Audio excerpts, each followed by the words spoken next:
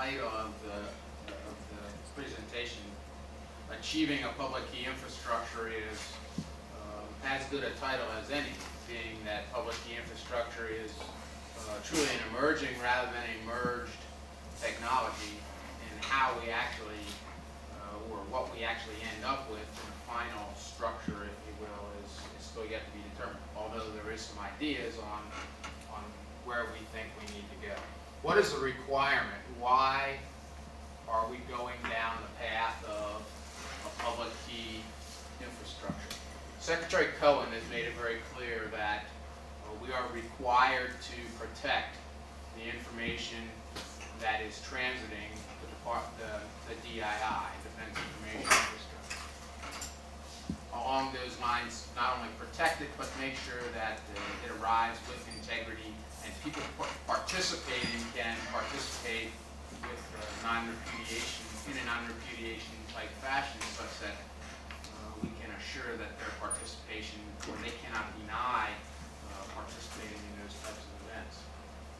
There's also been a couple other memorandums from the Deputy Secretary, Dr. Hamry, and the ASDCQ guide, Tony Valletta, that have clearly outlined that public key infrastructure, where public key technology is going to be utilized in protecting the information, particularly in the SBU world, sensitive but unclassified world, and specifically they mandated that they use it to do digital signatures for the Defense Travel System.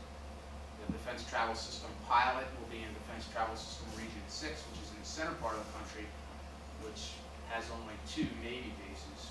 So from a Naval perspective, Navy Marine Corps team, there's only 2 organizations that will be participating in that pilot, and that is Crane, Indiana, and Great Lakes. We have other organizations that are doing pilots, NAVAIR, NAVC, NAVSUP, SPAWAR, NCTS Pensacola. So there's a whole bunch of other organizations that are also testing different technologies in the public key area. One of the reasons that you need to think about why public key, you have to look at the sensitivity of the information you're passing. Is the information classified? Right now we'll talk only about sensitive but unclassified, but that discussion is ongoing about whether this, a commercially off-the-shelf technology, could be used to add a layer of defense in even the classified realm. So that is under discussion. That's why there's a question mark after classified as to whether we're going to use it there or not. Mission critical or command and control, criticality of information once again. Electronic commerce, large dollar value. The dollar value associated with that right now has been set by DISA at $100,000, but there's no magic to that number. And the thought process area is, what is a large dollar value that would cause the sensitivity of the information to be such that it could do significant harm if the system was compromised in one way, shape, or form. Personnel information. Personnel information has sensitivity associated with it, name, social security number, bank accounts in the case of travel.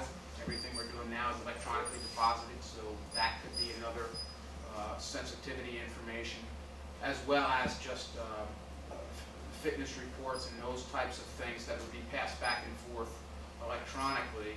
You wouldn't, particularly if they're adverse, wouldn't want that information to be publicly available. And we are required by law to protect some types of information. Specifically, medical information we're required by law in a lot of cases to protect.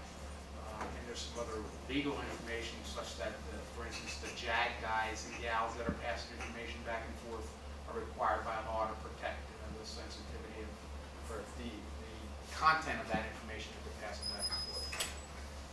Who's the threat? What are we protecting against? Hostile intelligence agencies, insiders, hackers, industrial espionage from the standpoint of we pass information back and forth, business sensitive, business proprietary information with some of our defense contractors that's fairly sensitive and might be, there could be significant gain made by other companies or other contractors if they were to intercept that information. One bullet that's not up there is also commercial exploitation. If you actually get into the exploiting commercial markets. The ability for me to say that the SPAWAR contracting officer signed a document that said he was going to obligate $300,000 to our company to do a task when that action never actually happened. Or transferring of information, or excuse me, transferring of finances from one organization that has dollars in their coffers to a bank account that might be fictitious or fraudulent in one way, shape, or form. What services will a public key infrastructure, once achieved, provide? It'll provide INA, identification, authentication, confidentiality, non-repudiation, integrity of the information, such that the information we know can't be changed as it's transiting the pipes. And the pipes I'm talking about here are really intra and internet networked systems. Privilege and authorization, basically access control. What you're talking about there is access control. What type of access does a person have? Not everybody in the organization is going to have the need or should have the ability to sign documents that obligates your organization for financial obligations, such as warrant authority to sign you up to perform or obligate certain money to another organization for providing services, as well as granting you access to certain types of information. You can use the example if you get into the classified realm of compartmentization of information or need to know in a specific network. For instance, if you are on the SIPRnet today, you're on the SIPRnet. There is no INA on the SIPRnet. There's no need to know segregation on the SIPRnet. So if a system were implemented, we should be able to provide those types of services on a network. A little bit about definitions. Public key infrastructure is a subset of a couple other larger infrastructures, and that is key management infrastructure, which not only includes the generation, production, distribution, and tracking of commercially available COTS-based solutions or public-private key pair solutions, but also in the symmetric key world. And then your SMI, your security management infrastructure, which also includes the audit, intrusion detection, the whole security management infrastructure of DoD. Historically, we talk a little bit about technical and non-technical security controls. This list is not designed or thought of to be all-inclusive. I didn't try to capture every single one of the controls here, but these are just some examples of what you'll hear in the non-technical and technical control arena. From a non-technical perspective, what you're looking at is physical, procedural, and personal. Physical is building and room. There's also some of these that are applicable to a public key infrastructure that you implement. For instance, once you start generating certificates, a certificate is basically a trust relationship that's set up. You do have to have a certain amount of these type of technical and non-technical security controls at your central point that issues those certificates. So not only are these historic in nature, but they're also applicable to what we're trying to accomplish within PKI and procedural and personal. On the technical side, algorithm strengths, operating system strengths, auditing, and then a formal evaluation process that gets into what NIST and NIAP is doing as evaluating the products to make sure they are viable products to utilize within the federal organization. One of the things that I didn't list up there is what's called the FIPS, Federal Information Processing. It's a standards-based solution. And in trying to think when the mandate came out. I think it was 95. I could be wrong. I don't remember the exact date, but they mandated basically any InfoSec products that you're using have to be FIPS compliant. And so in the public key infrastructure side, if you look at the COTS-based solutions, there's a couple of them that are on there right now. The Netscape products are on there. The Intrust products are on there. And I think GTE CyberTrust is on there from a commercially available list of products. And there's several others that are claim that they're FIPS compliant, but haven't quite made cover a little bit of this before. The definition of PKI, the second half of that, I think I've talked about mostly, and that is authentication, the proof that the sender is who they say they are, non-repudiation, the ability not to be able to refute participating in an event. That we actually have integrity, that the information hasn't been changed in one way, shape, or form as it transited the pipes, and in confidentiality. The person who we wanted to get the message is really the person who received it. Public key is actually, the total system is in the process of generation, distribution, management, and subsequently revoking if you get to that, and that's all part of the management scheme of keys.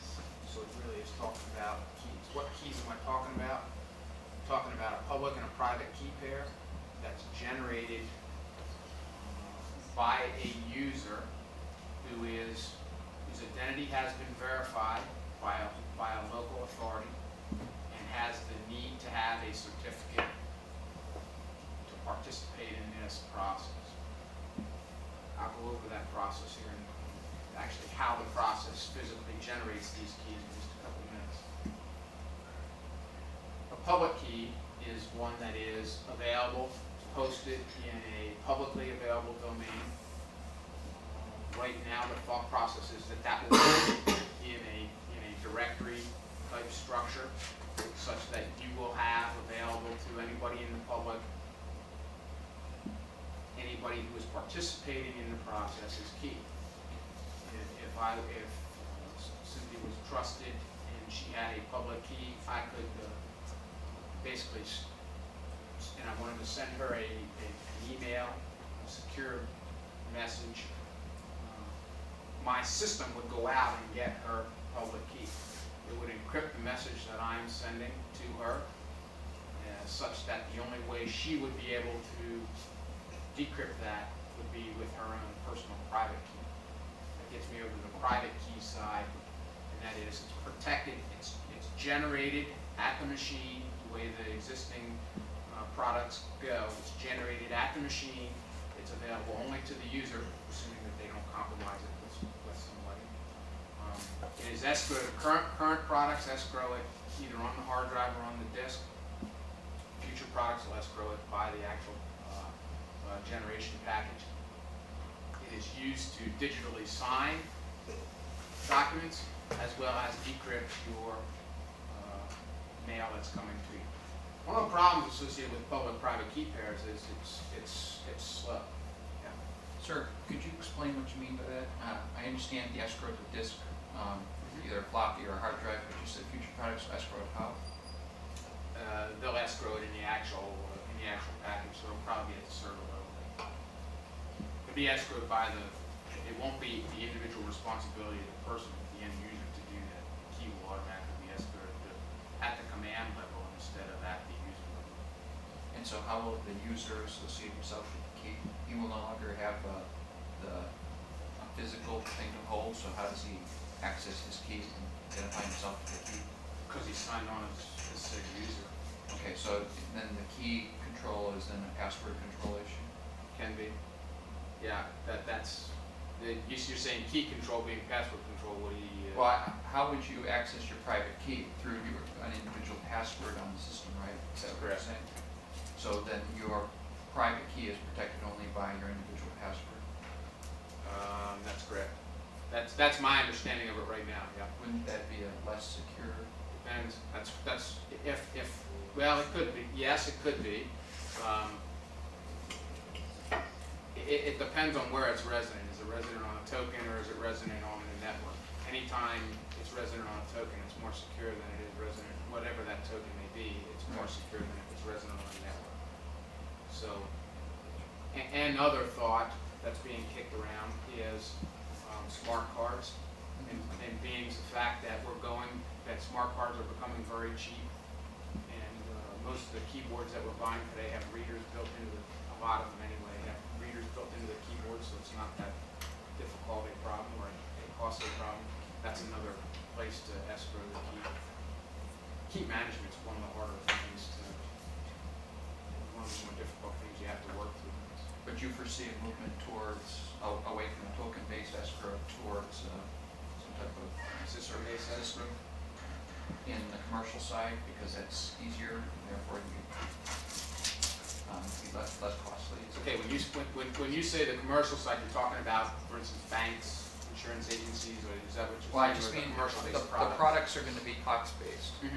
And is that what you were trying to say, that the COTS-based future of public key infrastructure is going to be moving away from a token-based storage of the key towards a network-based storage? Correct. At least that's the read right now. That's not to say that if we think that might not be acceptable from a security perspective, that we can't change that. But that's the thought right now.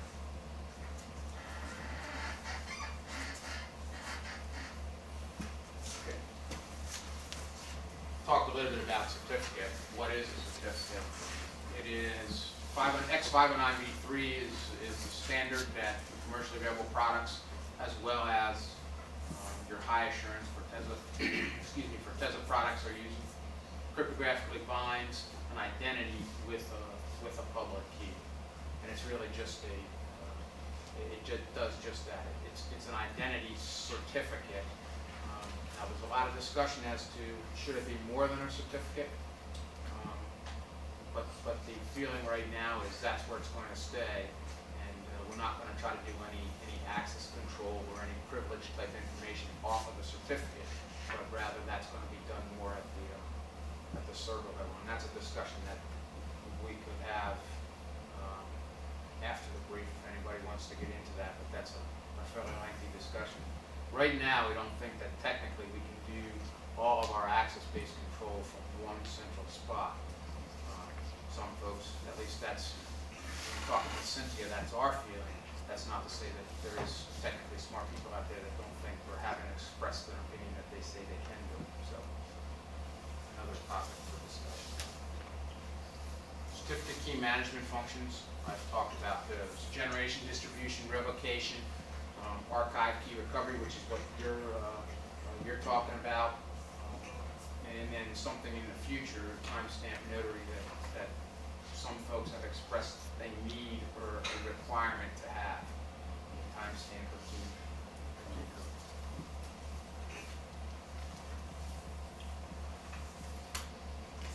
A couple other things to talk about with respect to certificates. How do we generate them?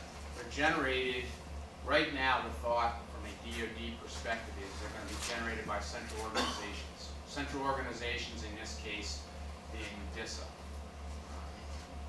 In this case, specifically being at two defense megacenters, Chambersburg and Denver. Those two certificate authorities will be certified by the root authority at Finksburg, NSA. Their responsibility, I'll talk about in a little bit, but that's basically to verify the request is valid and then to issue a certificate from there.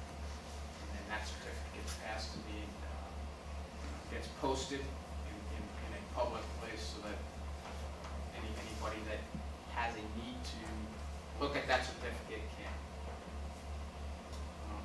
The bottom one is the one we just talked about a little bit, and that is it's only a user identity. We had a Navy workshop about 2 weeks ago where we tried to get the people that are doing these pilots in a room to sit and talk through what we thought should be on a digital certificate. And there was a lot of discussion about trying to do access control from that level. But what it boiled down to is what should be on the certificate is, at least our initial thoughts right now, are identity and then also nationality. And the reason nationality was put on there is because it doesn't change, or it would be very, very infrequent that it would change. And it's critical to performing certain things that some of the organizations that were doing pilots needed to perform. For instance, there was a lot of no foreign information that folks were trying to control. Well, of course, what comes up when you make that type of statement is, well, you're doing access control, which you just told me you didn't want to do on the certificates by including nationality in there. That's true to a certain extent. But what the remainder of the types of access control that I'm talking about are the warrant authority trying to sign documents, access to certain types of information, access to certain applications, access to certain personnel information, access to financial information. So not necessarily the role-based or function-based thing, but just overall what nationality is in a lot of ways viewed as part of the identity of the individual who possesses the certificate. What are the actual fields available on a certificate? Pretty straightforward. One of the things that we're wrestling with right now is over in your extensions, and that's where you get into possibly utilizing the nationality as an extension here. And when you start talking about flipping the criticality flag, if you make something critical, that means the certificate absolutely has to have that field filled in, and it has to be, when you fill it in, it has to be recognizable. And that's a difficult thing. It wouldn't seem like it is, but different products, commercially available products, have dealt with that in a certain way.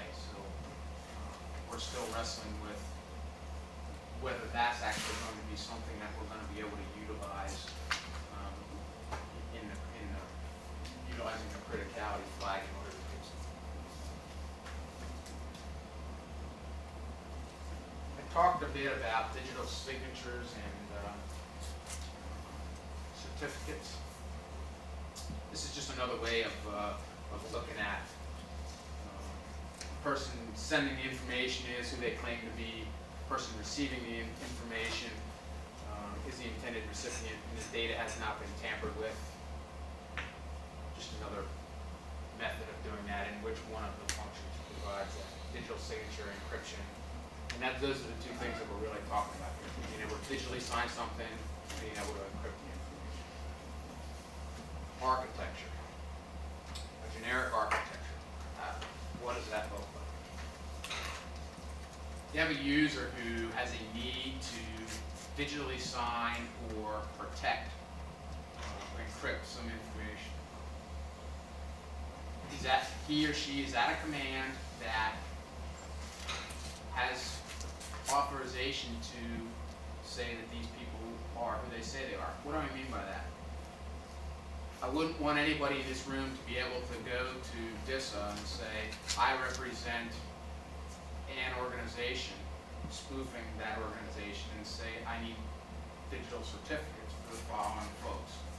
How do you prevent that? You put a person in the middle to a certain extent. That's called the registration authority. Their responsibility is going out and verifying that the local registration authorities who are requesting certificates of the certificate authority is valid, or valid Navy, Marine Corps, Army, Air Force, in those organizations' command, and that yes, they have a need to have certificates to perform some of these functions. Then it's the legwork exists at the local registration authority to say that I, Mark Rohrbach, am Mark Rohrbach by presenting military ID or presenting some type of photo or a couple different forms of identification.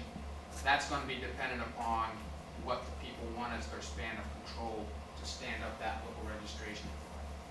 Local registration authority span of control could be 50, it could be 500. The school's still out on exactly how big that should be. Command level is what we're thinking right now. So I go ask them for them to get me a certificate. They say, fine, you are who you say you are.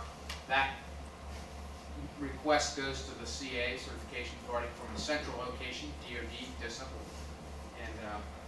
And my request also goes and says, I need a certificate. They come back with my certificate. This is a one-time password given from the LRA. I use that one-time password to go out and talk to the central organization.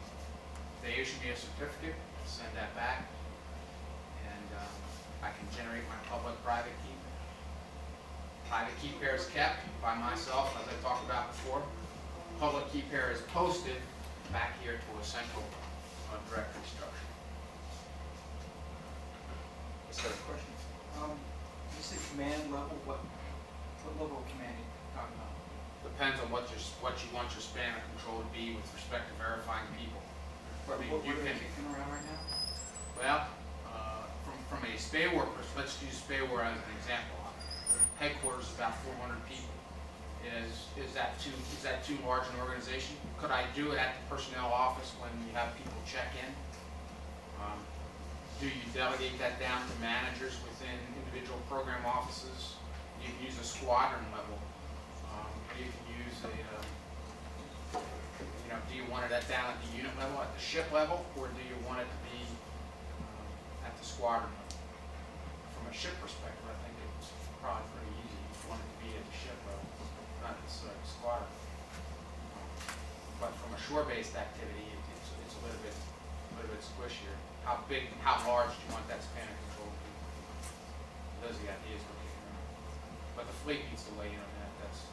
We're not going to tell them how.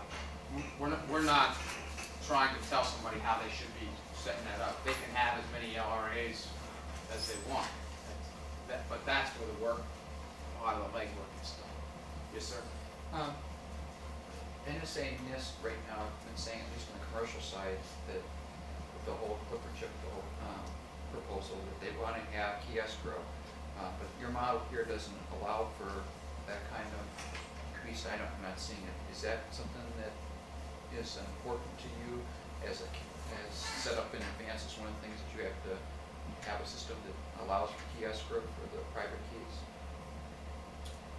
We have to have the ability to escrow private keys, absolutely. And there's a couple reasons for that. First of all, it's government information that you're utilizing, you're passing back and forth. The government is adamant about that. Some people at ACLU or other folks don't like that, but that's tough. This is government information. So I'm sorry. Yeah, there's another reason, and that is if you do turnover or you die or whatever, you've got to be able to decrypt that information. So yes, that is possible. And that is mandatory that we actually do. How does that work into this? Here at your private key, and Right. how you're protecting that private key. That's the discussion we just had before, as to how you're actually going to protect that private key and how's it going to be escrowed. But even if you escrow it in a token locally, you need to have some. I was wondering who holds the other key. Your LRA will have to hold that. It's the only way you can do it. You've got to have a central organization that holds those. You have, even if you escrow it on a disk, you have to have somebody that has access to that disk and knows what that disk is in order to be able to get the information. So does that LRA, when you do the initial exchange, how does that work in terms of the? You would have to generate your private key, and then you would have to give the LRA a copy of your private key. Have they thought about it the other way, where the LRA generates both keys and tells you what your private key is, and then? The problem with that is now how are they going to tell you that? The only person that should have access, well, I mean, yeah, you could do that, but if you get an organization that has 500-700 people, generation of keys for that size of organization can be cumbersome. How is that problem more difficult than the LRA having to store those keys anyway? Because all I'm doing is giving you a disk, telling you what the password is, and you store it safe. It's a lot more manpower intensive to generate keys than it is to just store them safe, generate and manage. Quick question about the rest of the picture. Is the protocol on that picture not fully described? Because it would seem to me that the binding of the user's key to the certificate as depicted is not very strong, and that there's a certificate authority keys that are being sent to the user to provide for that binding as he's sending it back. In case somebody grabs it on the web and inserts something else, or reuses his certificate or whatever. The only thing that's centrally sent on the air is the public key, which is going to be publicly It's the available. binding of the public key to the certificate. That's correct. And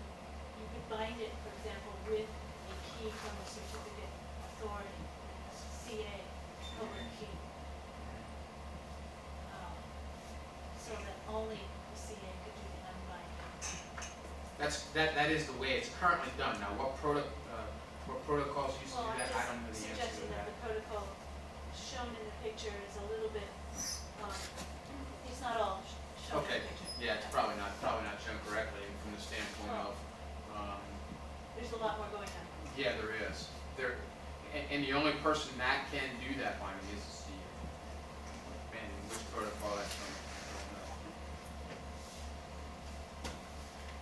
This is a tough topic, certification revocation list.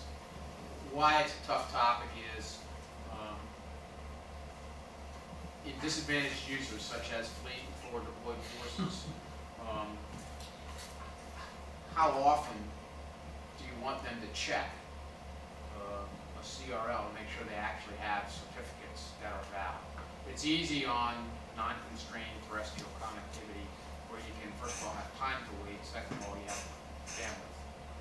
That is oftentimes viewed as unlimited. So it is a list that needs to be maintained centrally because we're going to be communicating across organizations, across services, across agencies. So it has to be a central repository, if you will. Frequency of update is an issue. And what I mean by the frequency of update is how often is that central list updated? And then also the second issue there is how often procedurally are we required to check that before we actually do communications with somebody with certificates. You can get input from any trusted source. If I lose my certificate, it's my responsibility to not only tell my LRA, but to tell the CA that, hey, I have a possible, not lose my certificate, that was a misspeak there, but if my private key is compromised, I have an obligation to tell somebody that happened, and then the certificate can be revoked. That binds my public key, which was generated as a key pair, to that certificate. You can revoke the certificate so nobody can utilize that. It's also the LRA's responsibility, local registration authorities, as well as the RA. This is just a problem with the existing product that we're using right now, the Netscape product. The reason we're using Netscape is because DoD has a contract with Netscape to utilize their commercially available product via DISA and NSA. Right now, the certification revocation list never gets aged off. So you put a certification revocation list out, and that stays on the system, and the next one you put out builds on top of that, and the next one builds on top of that. So that's just a bug we have to get fixed. And the bottom statement there is with relationship to how often you want the CRL updated, and how often do you as a user want to or think you need to check the list against the actual people you're communicating with to make sure they're still valid. What's your threshold of pain there? What's your risk associated with it? That leads me into what some of the functional responsibilities are besides certification revocation lists. CA's certification authorities are actually responsible for accuracy representations. Ultimately, they're the ones that are issuing your certificates, so ultimately they're the ones that are responsible for that. They're responsible for notifying the end users that their certificates have been issued, notifying everybody about revocation and suspension via certification revocation list, and they maintain certificate information as well as operate and maintain a help desk, and that can prove to be critical because when you start issuing certificates to a multitude of users, there's going to be people with certificate problems, and they need a central organization that they can go to. So the certification authority and registration authority is the same thing? No, they're not. Registration authority, his responsibility is to certify the local registration authorities. This will be aids 1 or 2 organizations within Navy. Remember the architecture picture, he kind of sat up off to the side and only had an arrow really to the LRAs to certify the local registration authorities. And that's to say that once again, responsible that their information is accurately represented, and also to be timely in processing the LRA responses, because we want the system, we're trying to do this electronically, so we want the system to be as responsive as we can to our requests. Is there any speculation as to who the registration authorities might be at this point? Yes, ma'am. Right now for Navy, that's going to be one organization right now, and that's going to be DCMS. If the DoD structure that I put up there before withstands the scrutiny of the services and agencies, and DISA does all the functions centrally, the Navy RA, and obviously there will have to be a backup. We haven't thought that through yet completely, but the Navy RA will be DCMS. They do all the key management for Navy right now, so that's, we think, a smart place to put them. And then the LRAs will be at whatever level we decide.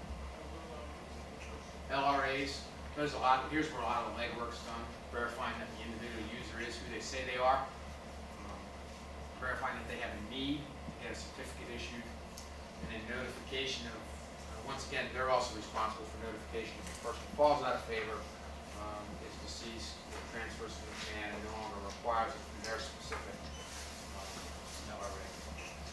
I talked a little bit about levels of assurance.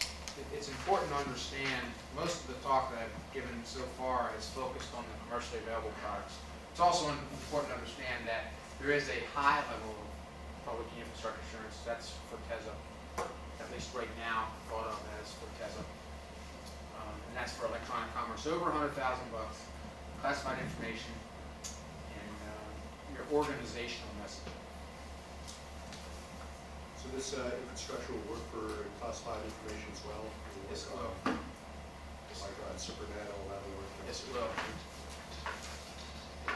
More than anything else, it's getting NSA to, I mean, I could use the commercially available stuff on SuperNet if I could get certification, somebody to certify the products, that we could actually use them for classified information. There's real hesitancy for utilizing a commercially available product that's free to anybody, that you can download off of Netscape Communicator, and to use that to protect, or what would be perceived as protecting classified information. You're not really protecting the information, because the information is protected right now by symmetric bulk encryption devices that are and all the other security devices, firewalls, guards. So this will be on top of all the KGs? That's correct. That would be what you're really providing is INA and need to know type services on those individual dedicated networks. Digital signatures. I think I've talked through most of what I need to talk about here.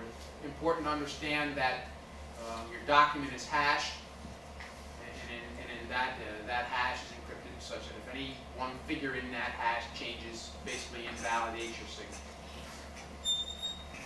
The algorithms associated with digital signatures, it's been mandated that digital signature standard DSS will be the algorithm that will be used if we're communicating within DoD, and that our system be adaptable enough such that we can use commercially available algorithms such as RSA if we're communicating outside of DoD.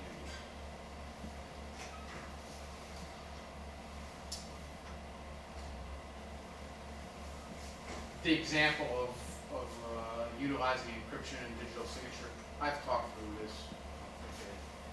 I've talked through most of that, the examples I've used that basically say if you want to encrypt something, you go out and get somebody else's public key, you encrypt it, you get it from the directory services, they get it, they decrypt it with their private key. To sign it, you sign it with your private key, send it to them, they go back to the directory service to get your public key to make sure that it's actually decrypted. Along the algorithm vein again, key exchange algorithms. If we're communicating within DoD, KEA is the algorithm that we're mandated to use. Outside of DoD, our system once again has to be adaptable enough so that we use commercial algorithms such as RSA or different.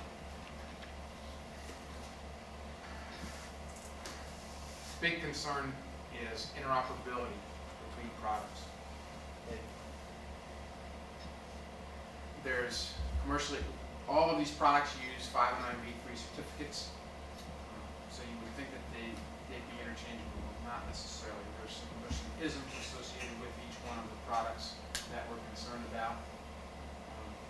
We're concerned about on how you're doing actual path validation, how you're doing, what the impact's going to be on the infrastructure, and particularly on bandwidth. How we're going to impact bandwidth from a fleet user perspective. Because the impact on the infrastructure from a terrestrial perspective is a little bit of overhead on what you're using, but not as difficult a problem as it is to the end user. And the big one there, it has to be easy to use. If the boss can't use it, if the boss can't go, if he's got to go through 5 or 6 machinations to get to the point where he's had to encrypt his email, he's probably just going to send it the way he's sending it right now, and that's unencrypted. So it has to be transparent to him, this convoluted process that I've hopefully described so you can understand. It has to be transparent to the end user. He has to go to a key and say encrypt, go to the next key and say sign, and hit the send button, and have a good confidence level that his message is encrypted, it's signed, and who he wants to get that message has got it. Another big issue that's going to impact our architecture is cross-certification. Where this is important is talking with the commercial sector. We want to talk to Boeing, pass information back and forth with Boeing. We need to be able to trust their organization. In order to trust them, we have to cross-certify with them.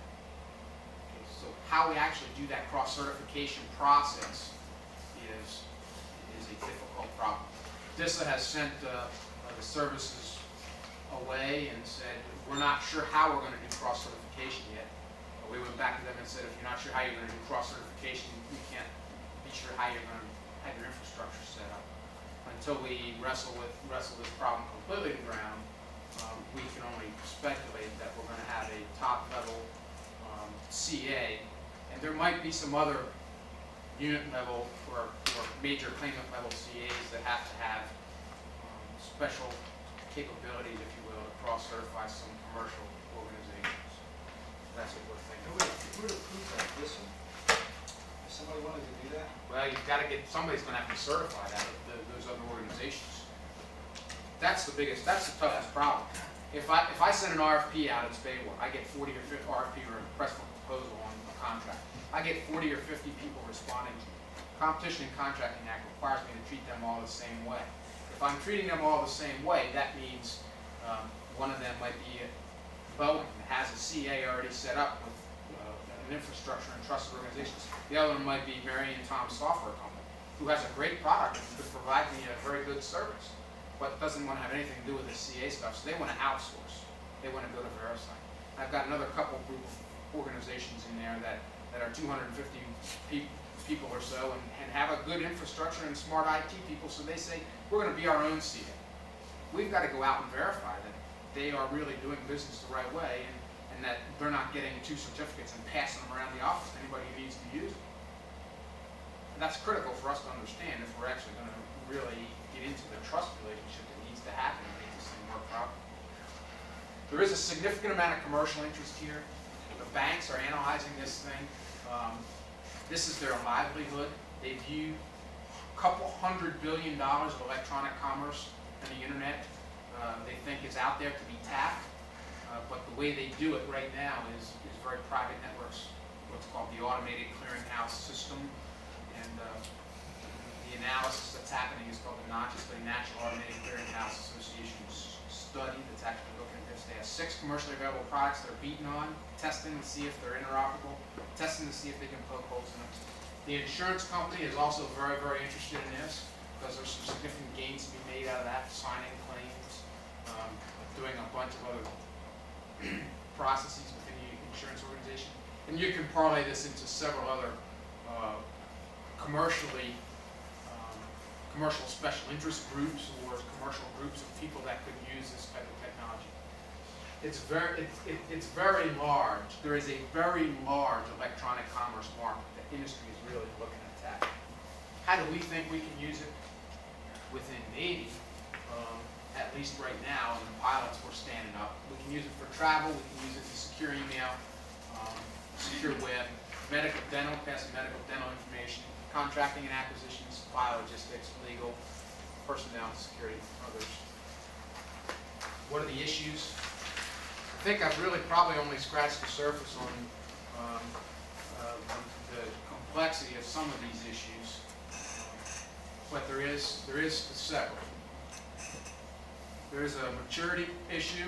It is, like I said up front, emerging, vice-emerged technology. You have to look at directory compatibility. I didn't talk at all about that, but you have to look at the directory compatibility on where you're storing this type of information and how you're actually accessing that and what type of directory structure you want to set up to actually get into that. Could be a fairly large issue. Certificate composition, whether it's an identity certificate alone or whether you're actually going to put access control type things into the certificate. The question we have to ask the people that are saying they really need this technology brought to bear is, what's driving you, the collective you, to set up or need this information at your command now? And I think what really brings in that argument is people say, well, we've been doing it this way for a long time. Why do I need public key infrastructure now? The environment's changed. The environment has changed significantly in the last 5-7 years. The number of computer users you have, network connections we have, collectively we have, is significantly greater. So our environment's changed. And that's a lot of what's driving our defense in-depth strategy for protecting information on DI. And that's what's driving the public key interest in the public key infrastructure. I talked up front about the person sending is who they say they are, the person receiving, that the data hasn't been tampered with, and that documents can be digitally signed with non-repudiation. Why is PKI a solution to provide that?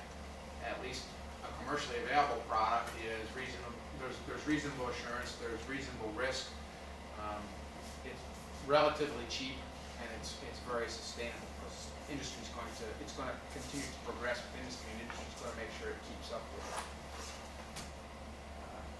technology. Conclusion. Spoofing an individual on inter or intranets is not hard to do. I don't think anybody would refute that that technology exists, and it is relatively easy if you want to be malicious about it. This is an emerging technology where we can leverage off what industry's done, take advantage of another layer in the layered defense. Risk management. How much of a risk is it to put your information out there or continue to not protect your information on inter and intranets? There's risk associated with that. And there's also a cost associated with doing a greater level of protection. So there's a cost-benefit analysis. That's one of the things that we don't have right now is a good cost-benefit analysis or business case analysis of what a commercially available product would cost to do the whole thing versus what a high-level assurance or Forteza-based product would cost to do the whole thing. The key is to create trust. Do you trust when you sit on your machine? And it's easy for you to call up a hotel and say, here's my credit card on the phone.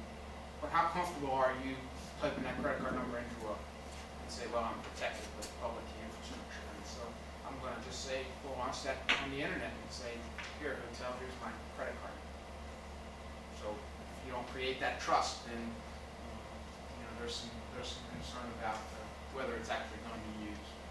Has great potential for DoD and the commercial sector. And time will tell how much we actually implement.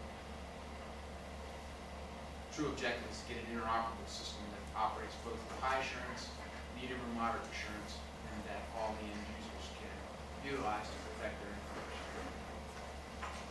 Subject to the group's questions, that concludes my briefing. What type of thesis work would you like to see the Naval Postgraduate School or the students pursue in this area? Cynthia's asked me that same question. I don't have a definitive answer for you, but I will get back to you. I can't give you specifics on this. These are this small chunk of information is what we specifically need analyzed. I can tell you right now, if I were to take, and here's a couple ideas. The business case is a big one. It's not a a very technically steeped computer science type thesis. But there is a significant amount of work that needs to be done on from a management perspective, computer management perspective, on the differences, the risk management, the fundamental differences between medium and high, or moderate and high level of assurance for public key infrastructures. From a technical side, if NATO and the other services implement an X.400 messaging solution, and the Navy decides to go with a commercial off-the-shelf product, those two are not compatible. If one uses what's called a P772 message format, the other one uses a P4 or P42 message format. How would I make those two compatible? It's another thought as to because and if that becomes too hard or is not doable, first of all, there's no commercially available box because the commercial sector doesn't care about X.400 DoD messaging. They've gone away from that. They really have. There's plenty of folks, conferences I've been to, that the commercial sector stands up and said X400 is dead. But we're continuing down that path, at least for right now, as the way we're going to do organizational messaging, as well as NATO and allies. That's the way they're going to do organizational messaging. So that message format is not compatible with the commercially available product here. So how do we make that happen? Is it a multifunction interpreter type box that I put at a NICTAMS or a step site that would allow that to happen? You run that through a gateway, and your gateway does your translation for you. Because the commercially available solution is significantly cheaper. It doesn't provide you the level of assurance stuff. The others do significantly cheaper risk management. What are you willing to accept from a risk perspective? How much is that worth to you in dollars? I have a question about the local registration authorities. This may be kind of a management area also. Has anyone investigated the amount of paperwork and organizational infrastructure required just to register the users? It's not probably as complicated as getting a clearance, but it's more maybe like driver's licenses or something. What is going to be required of each command to make that happen, or each unit that would be an LRM in terms of infrastructure support? Right. If you take it one step farther, is there any type of concept of operations to manage or control that functionality? And it seems like that might be an area where you could write a thesis, propose a management infrastructure, a method of managing those between different agencies. I can tell you there is ConOps. There's ConOps at the DoD level. There's ConOps at the Navy level. There is standard operating procedures for LRAs and RAs. So that already exists. Where we're lacking is experience in actually implementing that. Yes, we have SOPs, and just like any fledgling process to a certain extent, when you're first starting up, you think you understand how it's going to work. But there is no commercial model or experience on a large scale in this right now, nor is there any DoD experience. We have our own ideas, we have our own procedures based on the way we think it's going to work, both at the DoD and the Navy level, but there's draft stamped across the top of them for a reason, because we don't have a lot of experience. Not even like looking at VeriSign or somebody? VeriSign right now manages 2 million certificates total across all of their business partners. Really small. DoD will be 2 million certificates by itself. Navy will be about 500,000 by itself. So the largest company that does this from an outsourcing perspective is, in total, not as big as DoD will be. That's how small, I mean, that's how infant, I mean, we're really in the infant stages of this. I mean, we really are. VeriSign is a way of doing business. It's just not, at least for right now, the way DoD has gone. Dr. Hamry did specifically specify, though, in his memos that we should evaluate all of the outsourcing possibilities. Well, I don't mean to outsource, I mean, just look at how they are managing this thing. Well, and there's, Twice, what, yeah, there's a concern. They've got about 100 people right now managing about 2 million certificates. How are you evaluating those outsourcing opportunities? I'm not, this is. How is DISA evaluating those? Right now, they're not. They haven't even started. And here's their logic or their reason. They want to make themselves smart first before they feel that they can technically analyze or evaluate outsourcing alternatives. Sounds like another thesis potential area. It's possible. That's correct. Yeah. There's plenty of management things there that what I've got to get back to Cynthia on are a lot of the hardcore technical issues. There is management topics there that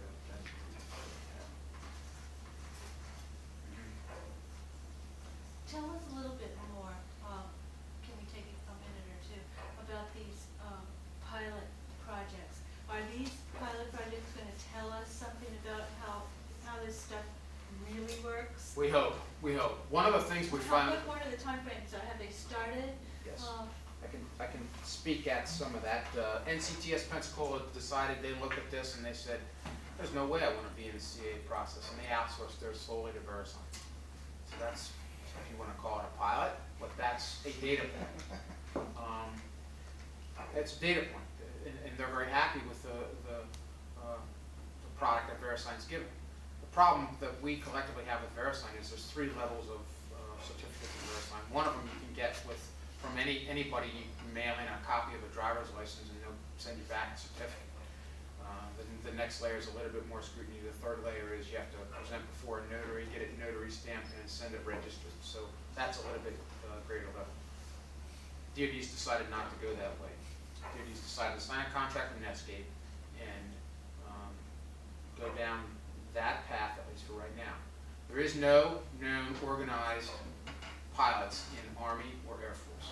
There might be some pockets that are happening, but the groups that represent those organizations at DoD working groups are saying, we're waiting to see what shakes out of the Defense Travel System pilot.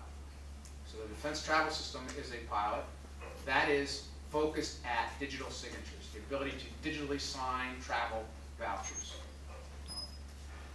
Where that is myopic is, the other side of this is encryption. What are you going to use encryption predominantly for? Mostly email applications.